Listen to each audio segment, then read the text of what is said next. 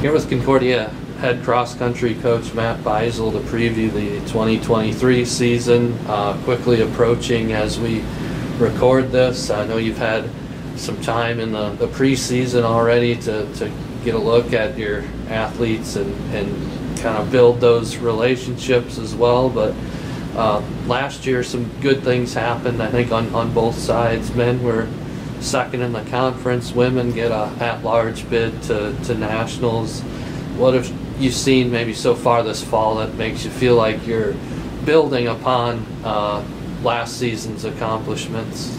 Well, we had a week of preseason cross-country camp, and we just finished our first week of practice while there in school. It's actually the first week I've ever had to do 5:30 a.m. practice because it was like 101 in the afternoons every day. It's like, oh well. But we got a lot of good work done.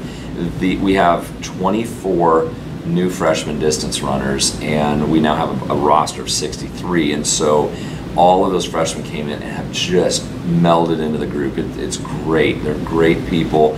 And so the team chemistry is phenomenal. And so that's exciting because you need that. But from a performance standpoint, we did a 1600 time trial last week, and I never in the history of me coaching here have I had so many people running very, very good times. And I don't want to go into details on it, but it blew my mind, and it got everyone super excited, both on the men's and the women's side. And then we're going to have another trial coming up this weekend. So from early performances with we were returning literally everybody except for a couple on the men's and women's side. And while those people will definitely be a difference, we also have these great freshmen filling in and returners who got a lot stronger during the spring track season. And I'm really optimistic about what our year could look like. Very cool. I wanted to look at the men's team, and then we'll kind of proceed to the women after that. But you return a lot of key athletes on both sides. I guess Camden Cessna would be the exception from a men's perspective, but you mentioned a big freshman class and all these returners. What does that do for the depth of the men's team, first of all? Well, it's the largest men's roster I've ever had. I think we're at 30, and there is a lot of talent. And it's kind of like in our top 14, there's some good stuff about to happen, and we don't quite know how it's going to shake out. But Camden definitely was a loss. He was a team captain for 2 years. He's a phenomenal young man. He received a GA position down at Kansas Wesleyan, so he's coaching them down there, and I know he'll do great. But here's a guy who ran 14:53 in the 5K for us as his final race. We're definitely going to miss that. But Calvin Rohde is running fantastic. He had a great track season. He's our team captain this year, and he is our top runner, and he's running really well. And then you look at Trevor Kunsel, who had a little bit of health stuff going on fall of his freshman year. This is a guy that was a state champion in cross country, but we got that stuff figured out, and he really blossomed during the spring, and he has shown no signs of slowing down. He literally was right with Calvin in the time trial and did it very well. In addition to Calvin and Trevor, we have 6 returners who were all impact players at the conference level in track and field this spring, and then we have probably the strongest freshman class of boys I've ever had come in.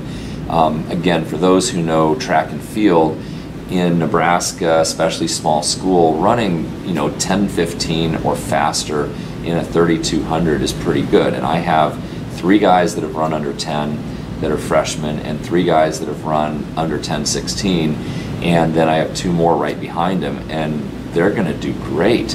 I think they'll adapt to the longer distance pretty quickly. Every single year I have probably 2 or 3 freshmen who end up moving into the top 7 because they really get the 8K pretty quickly and then become impact players at conference. So I think that's going to be good.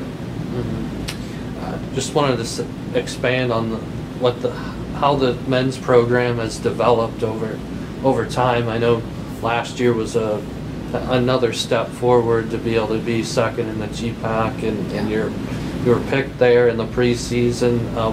What has it taken to kind of make those steps and get into a position where you're maybe ready to be kind of a national at-large qualifier, or maybe even challenge Dort too? Yeah. Well, I mean, it's going to take a lot. Dort is always strong, and you know, they're ranked number 2. They lost some really good guys, but they're also returning people like Peter Shippey and some of these others who had a huge breakout year last year. So Dort's definitely a team that could do some big things in conference and nationals, but again, we want to be right there with them. And I think last year was a huge breakthrough for our guys' mentality and team, you know, even going into GPAC and then to get second in the GPAC. And that's huge. It is a tough conference. And so, again, I think our guys are hungry, and they're like, we're tired of playing second fiddle. So they're doing everything they can. Great team mentality. And I think we're going to see some cool things happen.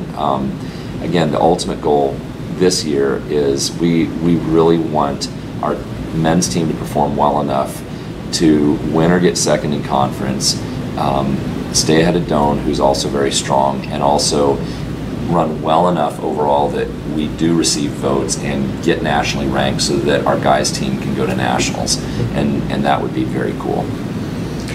On the women's side of things, again, coming off a berth at nationals last year, and you graduated only one of those runners who traveled to nationals. Right.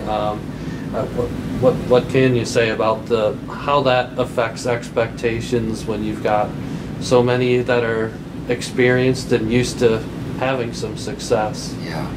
Yeah, I'm very optimistic about the women as well. We lost Amy Martin, who was our number 6 runner at nationals, and she had a great career for us. And then at the same time, Kylan Freiberg, who's a multi-time All-American, national runner-up, made the decision to come back for her 5th year and use her COVID eligibility, which is gigantic. Riley Hacker, who had such a great track season and was All-American in the 1500, this is her final year. Julie McIntyre, a transfer, who had a great year and also a big breakout year in track. She's back and she's healthy and doing good. My daughter Keegan, who ran exceptionally well, made our 4x8 at nationals, but also ran 18:37 in the 5K on the track. She is doing great. You have Hannah Bentema, who is right there with Keegan, and that whole group of 5. Then Rhea Kaczynski was on our 4x8 at nationals, running fantastic, and I think that's 6 of them. And then you add in Keely Green from Arlington, who already is showing huge early promise, which we knew she would, and then you have Elena Vargas, who's also running well. Both of those freshman girls are state champions, state runner-ups, and great competitors. And then right behind them is a whole bunch of other girls that are really good. And so it's like, what's going to happen? I don't know, but it sure is fun.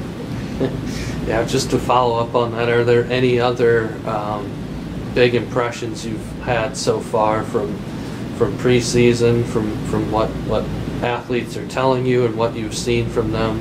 Anything that stands out to you? I think the biggest thing is the team mentality. One of the things that I did a lot of thinking about this summer, a lot of praying about, is what our theme for the year should be. And I was explaining this at the Bulldog Athletic Association meeting, but our theme for the year is be where your feet are. And I know in the competitive world of distance running and so forth, it can be really easy to fixate and worry about, will we qualify? Will I make this roster? Will I make this relay? And it's a tough thing. It is a reality that everyone has to wrestle with. And so what I'm trying to do is say, look, C.S. Lewis talked about the screw tape letters, where it's like, look, God is a God of eternity, and God wants us focused on eternity, and He wants us focused on the present. And it's the devil that wants us focused on the future and what might happen. And so when anxiety and worry and discouragement come from worrying about the future, we know that's not coming from God. And so what I want us to do is keep our eyes fixated on Christ, but also focus on each other and enjoy the moment we're in. Be where our feet are. feet are things that we run with, but it's also where we're planted and what our foundation is. And so I think that is something that's going to keep our focus on the here and now, trust God for all the rest, control what we can control, love each other, these amazing people, and just build relationships and see what happens. And I think it'll work out the way it's supposed to. I'm very excited about that. I was going to mention Nationals is back at Fort Vancouver, Washington. Yeah. You were in Tallahassee, Florida last year. What have you enjoyed just about those different experiences, and I guess what makes Fort Vancouver a good destination? Yeah, well, Tallahassee, which was the first time they'd hosted, has an absolutely stunning course. It is one of the coolest courses, and they run NCAA nationals there and things like that. And we caught a break. It was a cold front that came through, so it was like in the 50s and 60s when we ran, so it was beautiful. But that was a lot of fun. And then Fort Vancouver is a whole other animal entirely. It is run on a national historical site where an old fort was and all kinds of things. And a lot of it's run on the side of a hill. It's twisty, turny, and it is a very technical race where you've got to get out strong or you're going to get stuck in the back of the pack, and it's really hard to work your way up. And so times typically are not going to be like, you're not going to look at the times and go, oh, that was a really good race, because it is a very technical course. But what's really cool about Washington is it'll be good temperatures typically, and then there's some cool stuff to do around there. Like, we usually go to Multnomah Falls and check that out, and then we go to Cannon Beach, which is where the Goonies was filmed, and we usually go hang out there the night after the race and eat some seafood and then come back. I was going to ask, I've been asking people about something fun they did over the summer. How about something that you were able to do outside to get away from some of this?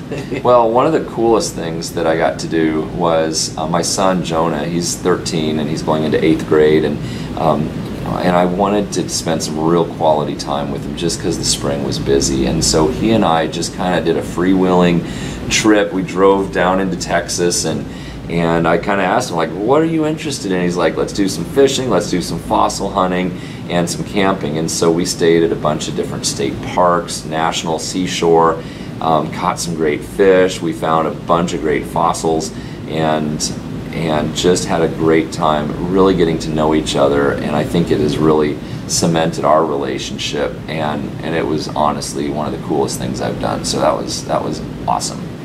Did you catch some big fish then? We did stripers and largemouth bass and drum and wipers and white bass. It was at a place called Lake Whitney State Park down kind of near Waco and Austin. One other thing, what's a favorite place to eat, maybe out in Lincoln? Me? Yeah. Oh wow, my wife and I love Blue Sushi. It is like, we are sushi fans, and it is just I never thought 15 years ago I'd be a sushi fan, but it is the coolest combination of flavors.